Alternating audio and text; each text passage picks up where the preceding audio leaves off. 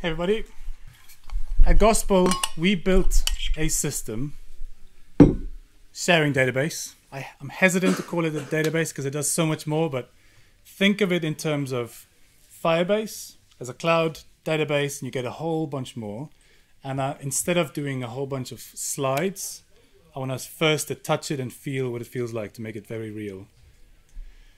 So I mentioned it's an educational one, so you're welcome to get your laptop. I am doing developer relations, and that's my name.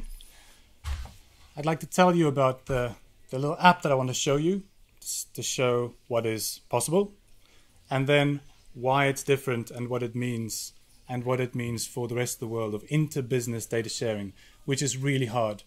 If you really were to cut it down to nothing other than one thing that you take away, what if you could see and trust the fact that something was read out of your database, out of the data that you control? If you can prove that a read happened or didn't happen, what would it change to the way that you share data between businesses? So what's on screen right now is actually the logo of our investor, Local Globe. They're great. I've known about them for about 5 years.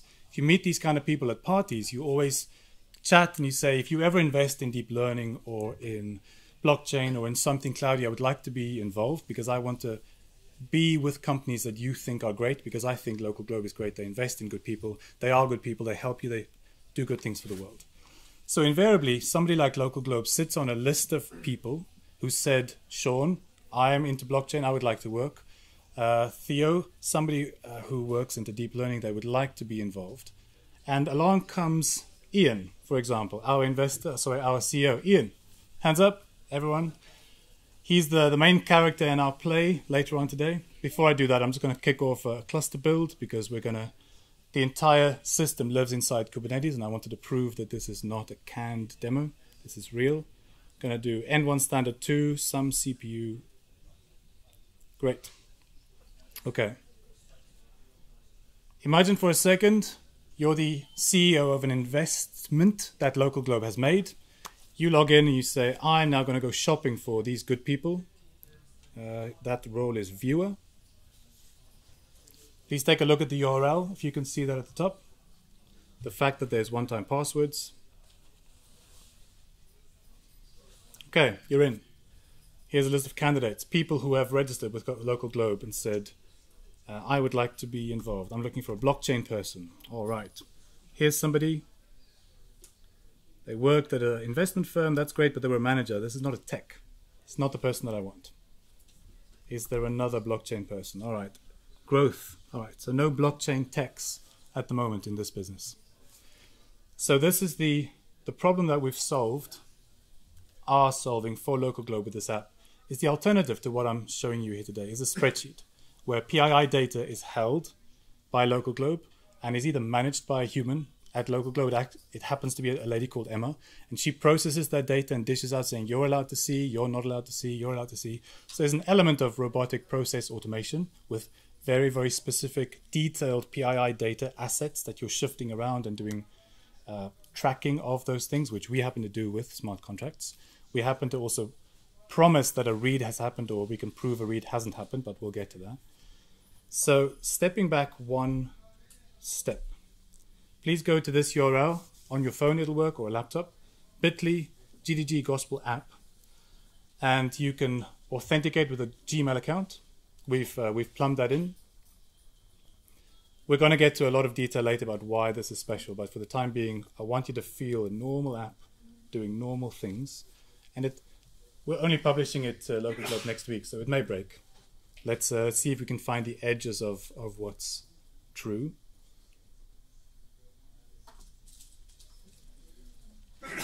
All right. Let's check in on my cluster build. It's still building. So I'm going to do the same. So here's the URL upstairs, bit.ly GDG. I'm going to log in with my Gmail.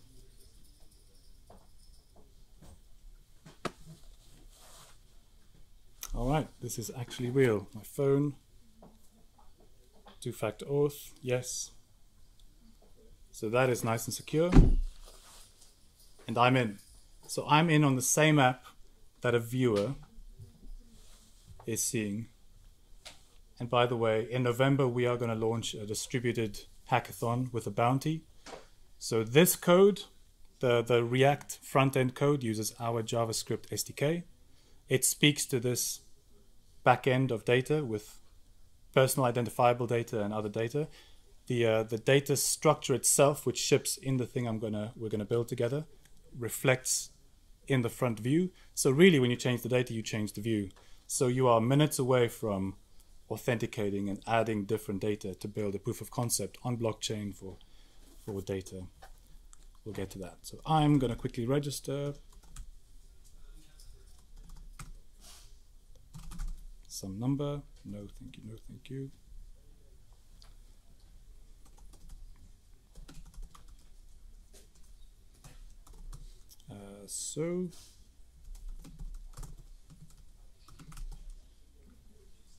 Okay. So you'll notice at the top, you're adding personally identifiable information. Sorry, let's make that bigger. Can you see? The second part we just added was work experience. And I'm about to say I'm interested in working in the blockchain industry as DevRel, or don't think I'm good enough for anything else, so we'll just stop there. Decide job type, permanent. Start date now. Cities, London, Tel Aviv, Stockholm. Team size 20. Let's add deep learning. All right, so this is quite crucial. I'm saying I'm sharing this data with local globe. Register. Boom, I'm in. Let's minimize that. So if you remember, this is Ian shopping for decent people who have registered their intent. The step missing in between is an administrator, somebody who says thumbs up, thumbs down, and we do that using a role called LG admin. All right. By the way, this one-time password I'm skipping the whole time is part of a method for us to say, if you are logging in and you didn't do the two-factor authentication, you have a certain realm of security around you, and what you see changes the whole time. So if you are coming from the corporate IP range on a VPN and you have two-factor auth, you have a higher security rating.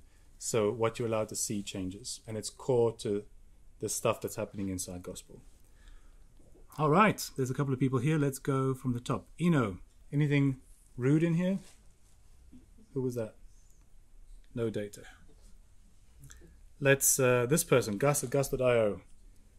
He was at Atos. Last known job title is Knob. We're going to say no thank you to this guy. Revoke access. And then there's supposed to be a Gus in here somewhere.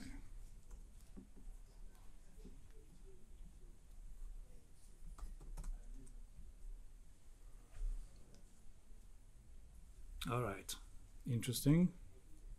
We'll see it on the back end. Admin.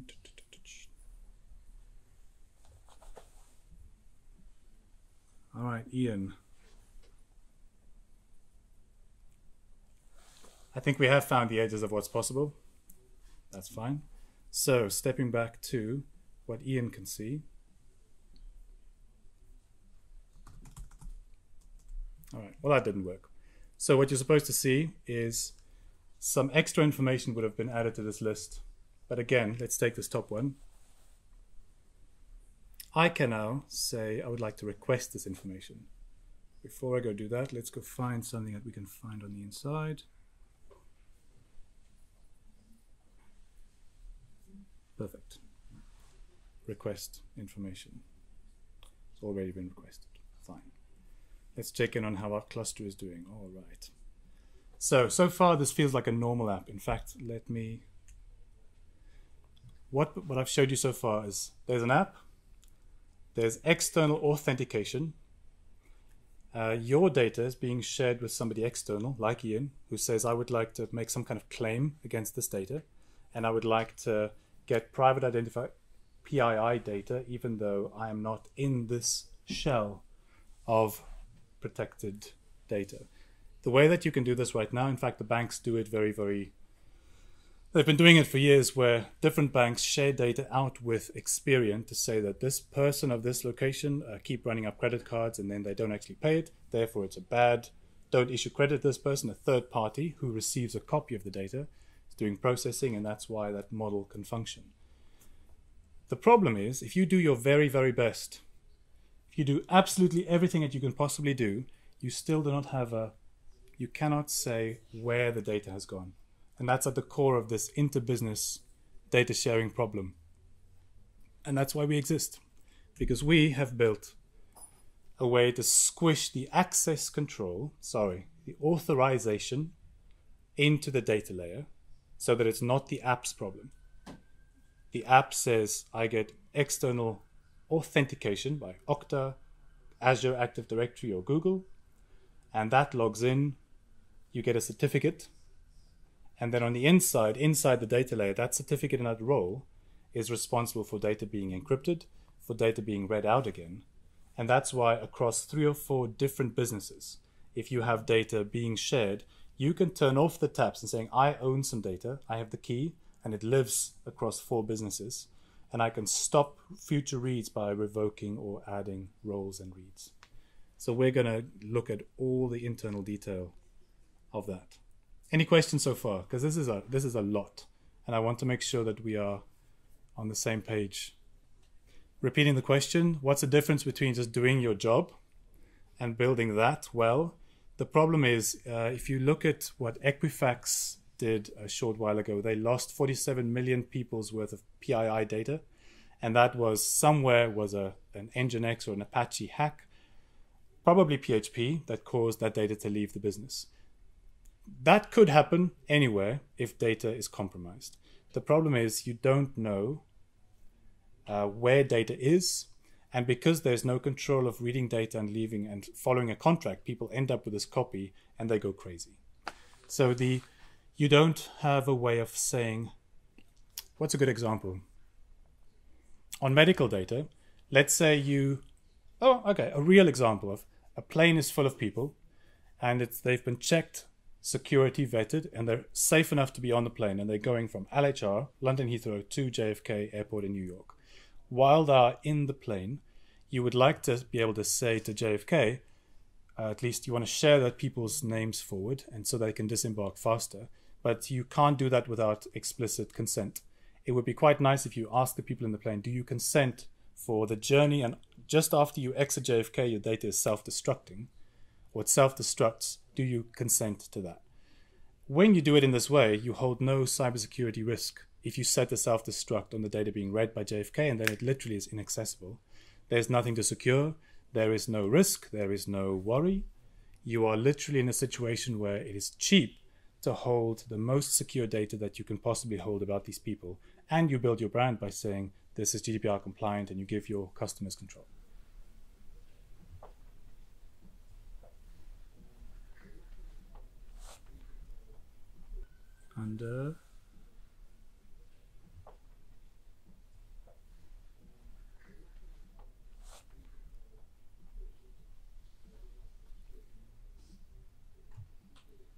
So these are actual X509 certificates, and depending on the security that you set and the things that you send, you encrypt the data before it traverses the TLS link. When it sits on this blockchain network, I haven't said the word blockchain yet, but that's part of what we use is Hyperledger. That means the data as it sits in situ can only be decrypted with your key, which lives in a part of the infrastructure, which, let me fire this up so we can start talking about specifics. In a nutshell, you can promise that your data is never, ever, ever readable by an infrastructure provider, and any read of it is in an audit log that you can see and you can query. And if that differs from a contract, you can sue the living hell out of the data receiver. So that's the control of data piece. That's why we exist. On the flip side, our biggest customer, NGA HR, they take in employee data from a bunch of really, really big companies who can afford to engage in legal battle, shall we say.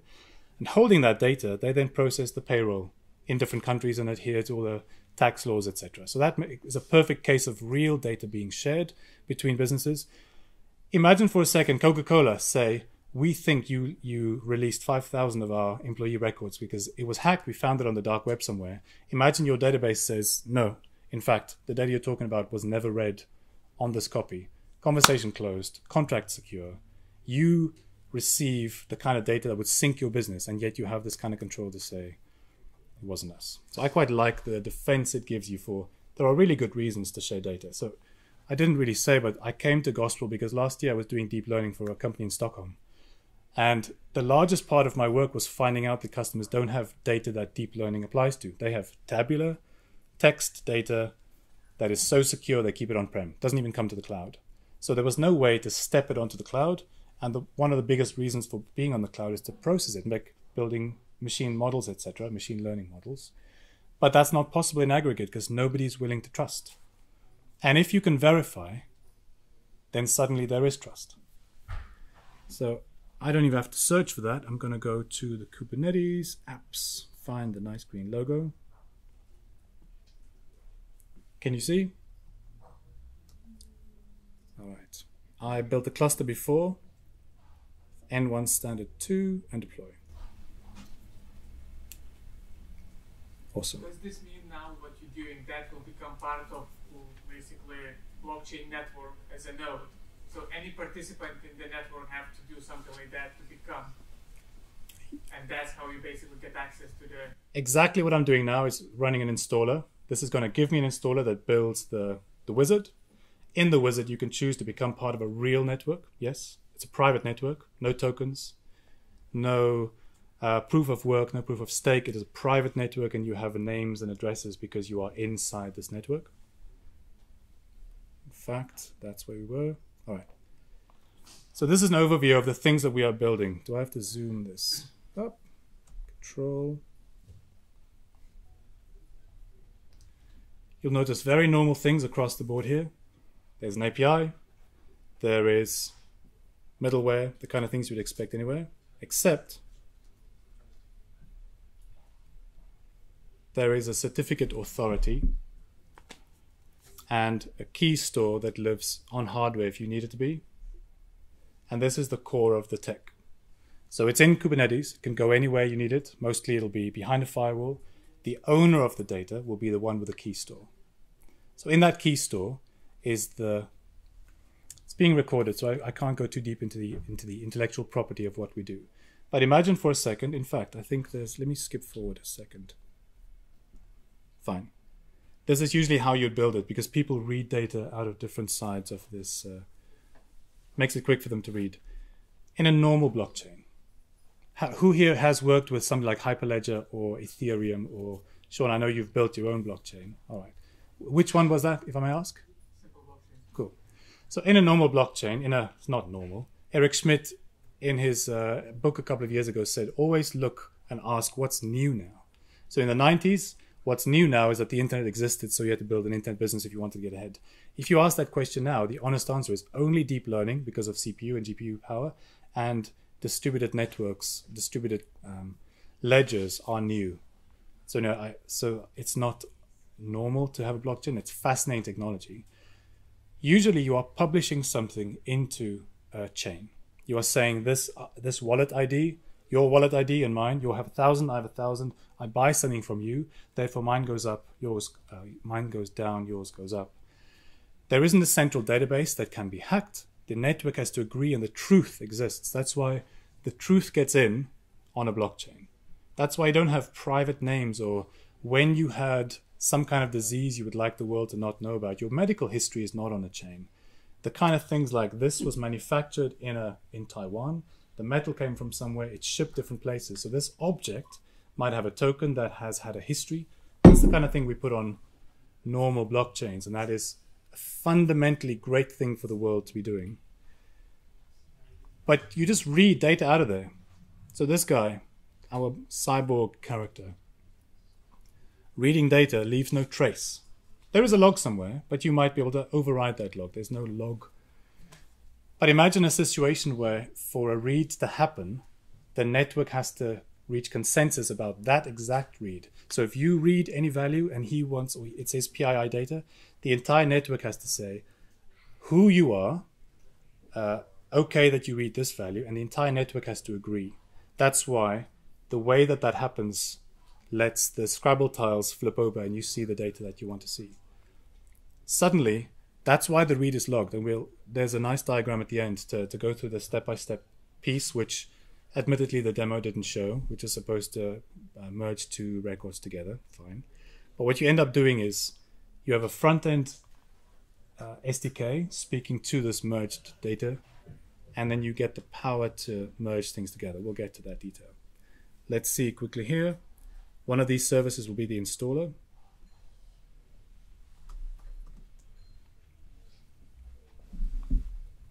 All right.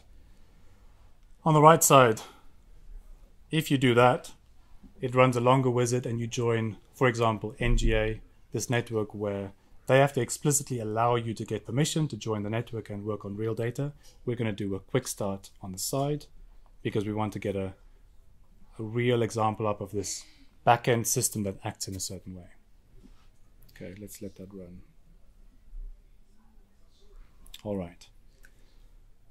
So this is the code we're going to open source in November, and it's not ready yet, I apologize, but here is this is the configuration. So this React app takes a couple of parameters, like the URL you're going to see pop up here at the top of the screen a little bit. It talks about version of APIs, normal stuff, and then you define some tables effectively. So take a note of these. You'll notice that the architecture and this the GDQ, sorry, we call it the Gospel Damn Quick, or the developer quick start, is a way for you to stand up the situation and then start with an app. These tables are loaded inside. Okay. I wonder if I can just take another stab at this. Maybe something was slow earlier. Let's see if we can do that. I minimized it. So it said my data went in.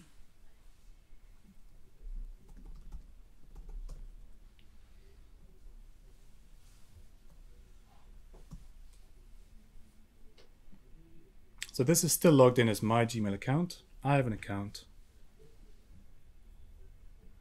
Nobody has requested any access from me yet.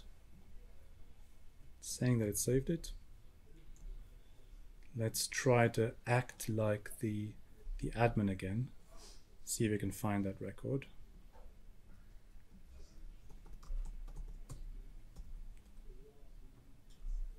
Hold collective thumbs.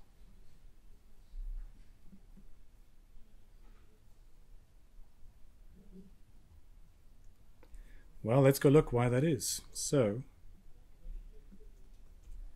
what you're about to see is the back end of the thing that you can install yourself. Let's have a look at records. All right, access requests. Aha, hold on. I'm going to pop in as myself. This term client identifier is a bit of a misnomer. This is basically the chain name that you create. So on this chain, you can have 10 nodes that span Europe and America. If your data has to stay only in Switzerland or only in Europe or only in America, you make a ring a namespace like this that lives only in America, and you can read from it and you can have different data and merge the two. Our certificates here were made for Gospel Test.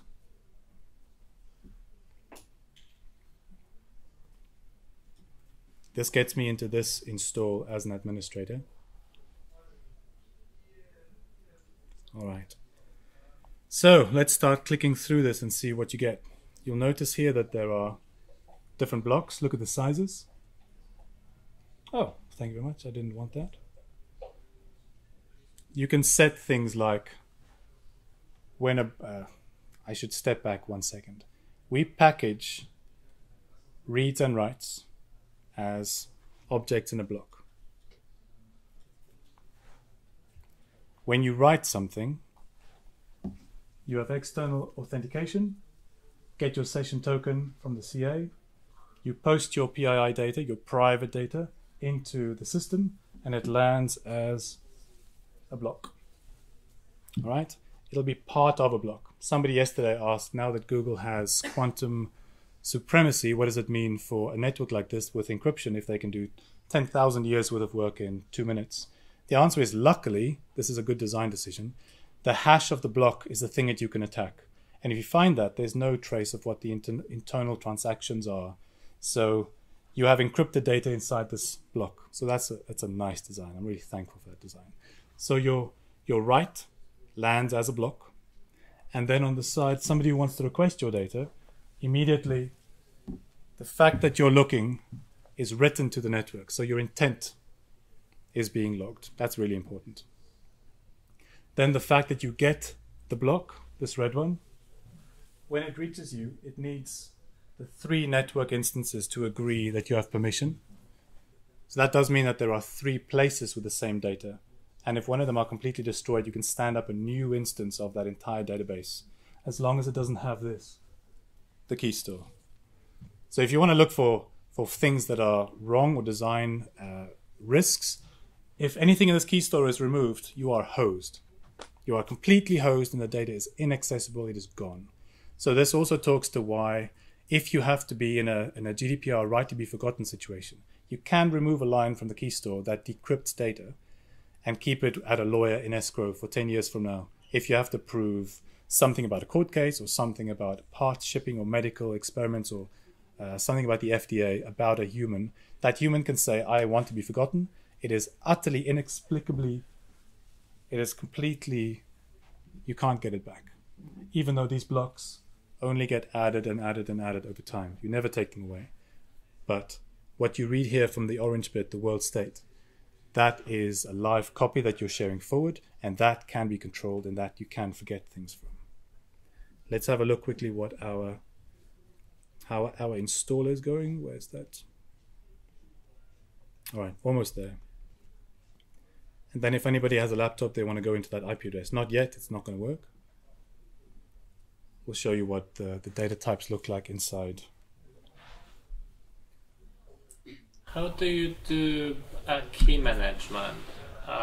Do you store, where do you generate key and how do you store keys? How do you generate a key and how do you store keys? Yeah. Yep, the certificate authority, once you are authenticated, at least once the external authentication says they pass you, so whatever email address just came in, it has some kind of checks behind it. If you match an internal role, that role gets read permission based on the data owner saying that role can read, and a read happens because of a private key in the key store that decrypts it or not. So that depends on it being logged in the key store by the person who made the data, the key at the time. So these certificates cycle every 4 hours. In the SDK itself, you don't have it cycle every 4 hours. That would be a little bit weird, and it's obviously some kind of system role, not a human. But we envisage, this is built greatly in part to give people, like a person whose NHS data is living and be shared on this layer, or somebody whose banking detail is in the app, or your flight detail and passport information is in the Virgin Active app, to then be shared across 4 people. We want to give these people the permission to say, forget me completely, and therefore we built it with the key that they generate and hold potentially. They will be giving that key to the ring, but there are situations where you can pull it out into a wallet. If there are situations where you say, I would like to have sovereign authority and go away. For example, payslips. Once you work for somebody who uses NGA, your payslips are in the system, and once you quit, you might want to say, well, my information is now in your system. I would like to read it in the future, but somebody else is not allowed to read it. So there are these situations where you could put the key in a wallet. Okay, let's have a look.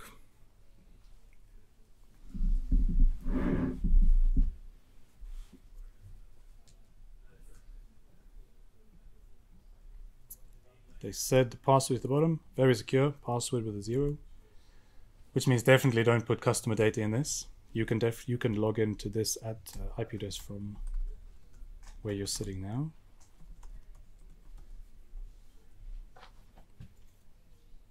All right.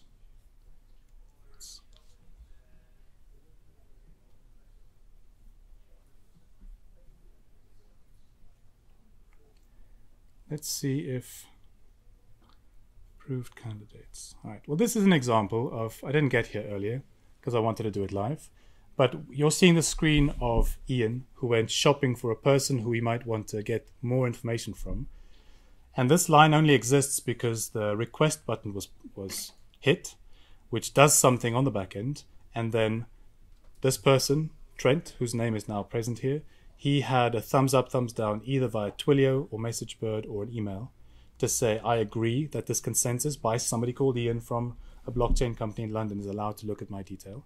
And the resulting PII data is the name, surname, email address, and phone number alongside the detail that you requested before. So this is really the crux of the matter. If this was a medical record, then you have people with the outside ring of permission, but when they really need extra information, there is some step that says thumbs up, thumbs down. And usually that happens in the app layer. But the fact that it happens in the data layer means that you just consume these from the outside. And that's the next thing we're doing in the workshop. So we're going to go look through access requests, take a look at one of these, what they might look like. So somebody with a requester ID of that. Oh, hold on. This is not going to size up and size down very well, so please bear with me. Somebody requested a viewer, requested information, and it's going to be a little bit hard to go find these because of the IDs are so long, but let's have a look at... This is a request where it was not permitted. And this is a request where it was permitted. Okay, let's have a look. All right, so here would be our table of PII data with an identifier. In fact, let's find Einstein. That's a nice example. This is the actual local globe example. I mean, the local globe database. We can do it on the one you can build from Marketplace, then it's more real. Skip and log in.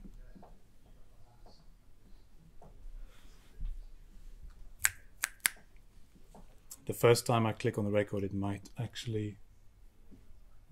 show the record, not the triggers. We'll see. Views and triggers. No, that's fine.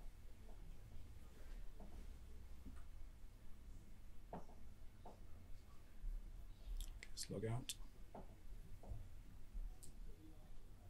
It's a bug. Sorry. Writing too much code. Hmm? You're writing too much code.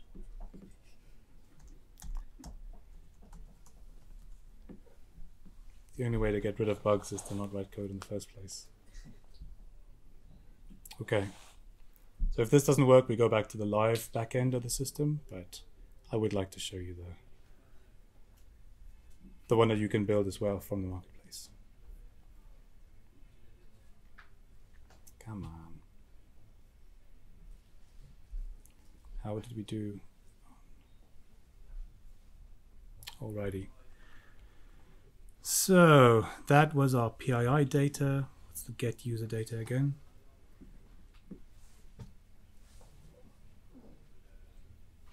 Okay. So one more thing that I didn't explicitly say. Because only the truth arrives once consensus is reached, changes on an immutable blockchain are quite nice to easily see. So if we go to edit something like Rob Pike, the maker of Golang, quite like him. Maybe he wants to change his telephone number. Say save. Built into this method is the ability to see versions of the truth going back in the data store. Who changed it? You can access both of those, and you can recall and work on those. Let's see. You can flick through the two different versions of the truth. See that? It's quite nifty. So now for the piece, this is where it starts to become robotic process automation now. Because remember in the example of Local Globe, they sit on a list that people who want access to the data want. A human has to say, you're allowed, you're not allowed, you're allowed, you're not allowed. What we're doing with watches and triggers is to get around that human saying yes or no and keeping it secure, rather than just with an API saying, yep, yep, yep, yep, if you have the password, you can have it. So what we're looking at, a watcher is a way of acting. It sits outside the platform. If data changes, it can do something like call out to a boss saying the customer list that was shared between Nestle and somebody else has just changed. That is not something that happens without a ticket. I don't pick up a ticket, therefore it's an alert. Second one is a trigger. And a trigger is a smart contract that runs inside the chain. So in this case, we're going to quickly look and see if we can size this up. Does that move? Nope. Did anyone ever use Lua for World of Warcraft to hack yourself? No?